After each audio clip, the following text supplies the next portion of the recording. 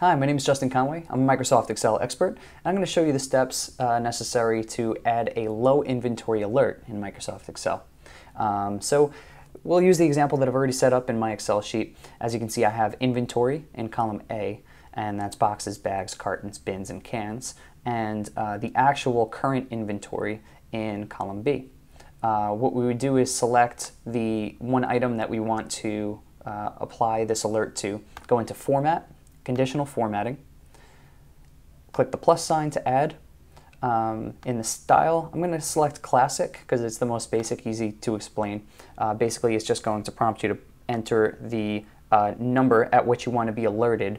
So if the inventory drops below this number, it's going to show the alert. And let's select 20. These are the different type of alerts that you can set. You can customize that if you like. We'll click OK. We can click through this. It's very basic. And as you can see, since 10 is below our 20 amount minimum that we want to be alerted to, it's displaying that cell in light red background with a dark red number.